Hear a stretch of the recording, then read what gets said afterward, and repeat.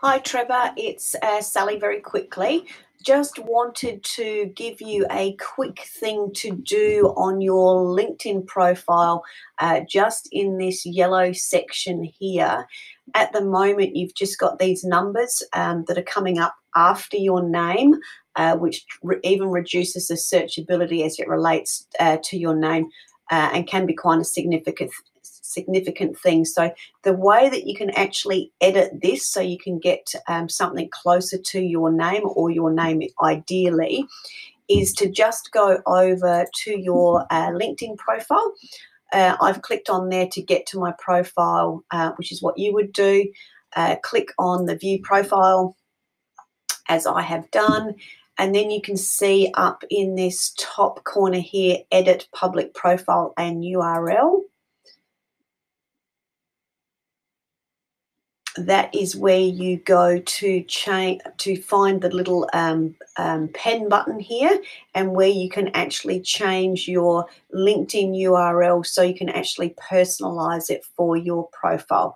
So I just wanted to quickly point that out for you, and just also share with you your LinkedIn profile and just what I've just done quickly. I've just done a quick PDF here.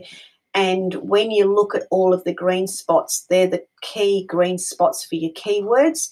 And as you can see, there's quite a selection of lots of different keywords. So your profile at this stage isn't as optimized as obviously we would like it, which you identified yourself anyway.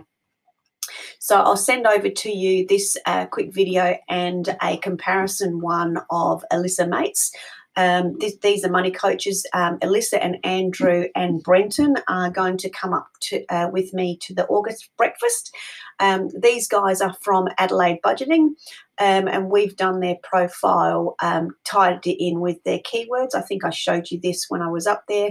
So their keyword is money coaching. These are their client clusters: FIFO workers, first home buyers, property investors, and they do collaborative partnerships with mortgage brokers and accountants.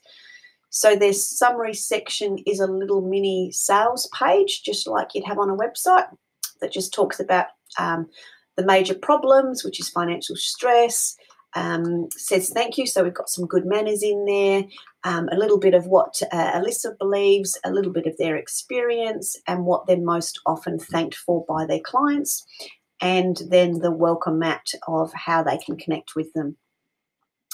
The next thing we've done here is the experience section. We've actually now honed this in specifically on their ideal target markets. So the first one being FIFO workers, the second one being first home buyers, the third one being mortgage brokers and accountants, etc.